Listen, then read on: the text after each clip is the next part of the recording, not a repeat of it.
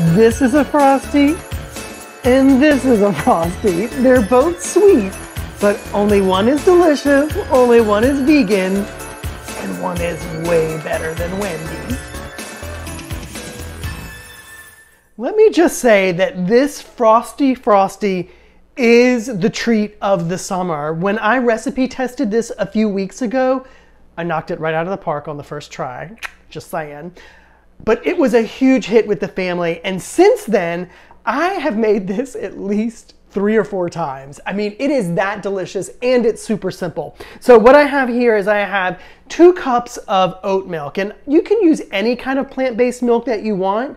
I'm using oat milk because I love that scene in Frosty the Snowman where the kids are trying to come up with an idea, come up with a name for the snowman that they just built, and one of the kids yells out, oatmeal. And so I think that there's good synergy with that, right?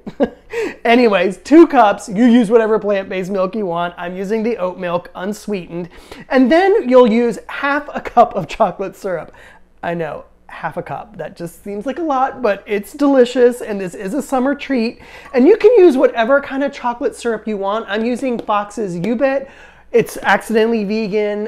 Hersheys chocolate syrup is also accidentally vegan. Just read the ingredients on your favorite kind of syrup. It's probably more than likely like corn syrup and chocolate flavoring. It's probably accidentally vegan as well. So make sure this gets all stirred up nice and good. It comes together super fast. Oh gosh, look how chocolatey that is. Oh God, that looks really good. So what we're gonna do now is we're gonna pop this into the freezer to chill for a little bit.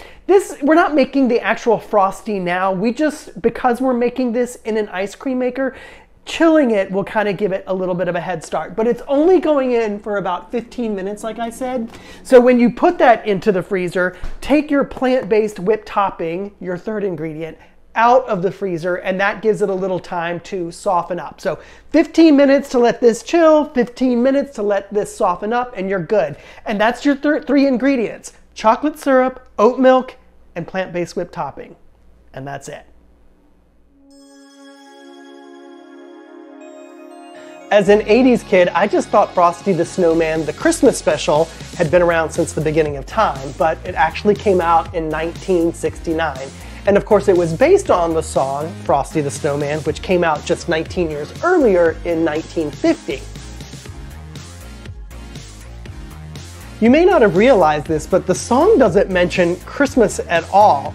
But of course, by the time they got around to producing the Christmas special, Santa was there, poinsettias were there, and the Christmas vibe was in full force. And of course, now here we are 50 years later, and Frosty the Snowman is as much a part of Christmas as gingerbread, cookies, and presents. Lots of presents. All right, my plant-based whipped topping is nice and soft, or actually softened up.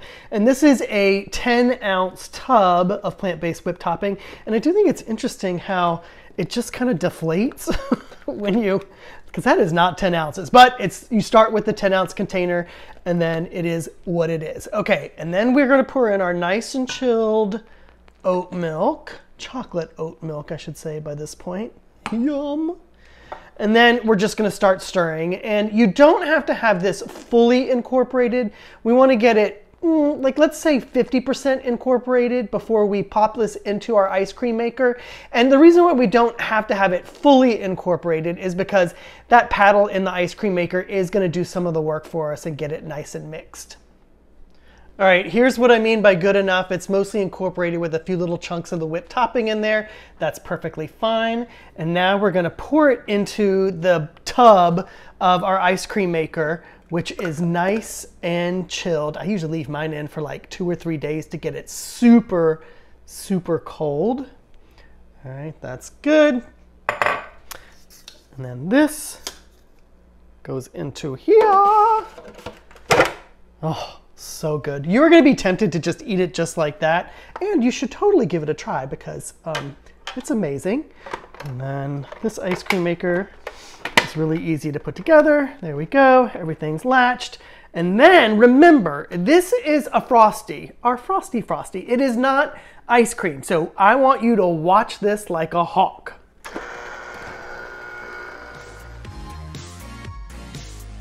Frosty the Snowman is a Rankin Bass production, and you're probably most familiar with Rankin Bass because of their stop animation Christmas specials like my favorite, Rudolph the Red-Nosed Reindeer. But Frosty the Snowman is a straight up cartoon, and I really think it's withheld the test of time because it's beautifully done. I think you could freeze frame Frosty the Snowman at any given point, and it's beautiful. It looks just like a Christmas card.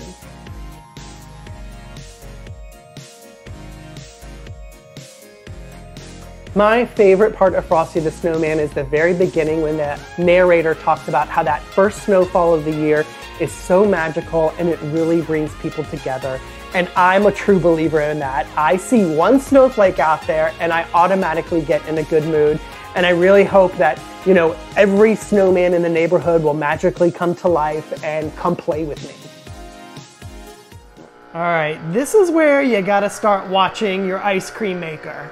Look at that. Wendy's Frosties are kind of signature whipped, but they've got some iciness to them. And depending on how strong your ice cream maker is, that can go quickly from this kind of consistency to just plain old chocolate ice cream, which isn't bad, but we want this to be a Wendy's Frosty. So I'd say this is probably only got about 3 or 4 more minutes, and I started this probably about 10 or 11 minutes ago. By the way, this is my Koji ice cream maker. I did a review of it, and even though you know, and you can probably already tell, I love this thing, I did a full review on video, and I will post that link down below. Oh, only 3 more minutes. Oh, and how cute is my Frosty? And my Frosty? And Frosty? Happy birthday! You could totally use this for your birthday. I said that because if you know the show, then you know that Frosty the Snowman says, happy birthday!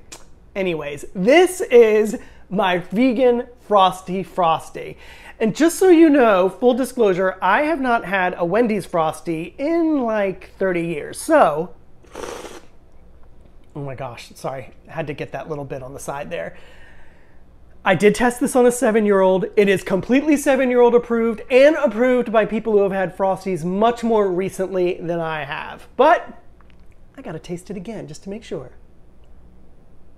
You guys, oh my gosh. You know, I know we put half a cup of chocolate syrup in there, but this is not overly chocolatey in any way.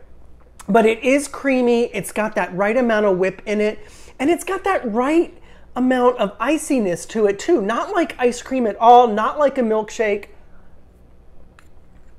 It's like a Frosty. That's what it is.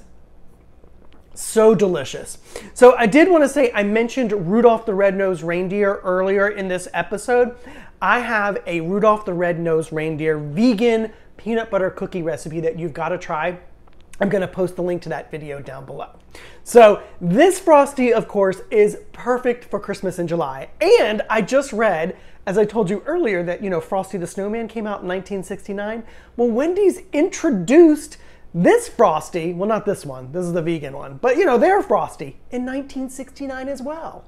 So sounds like great synergy to me.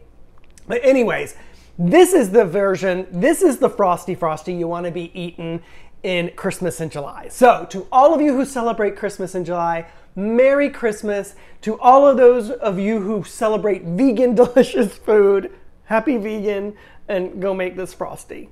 Oh, it's so good.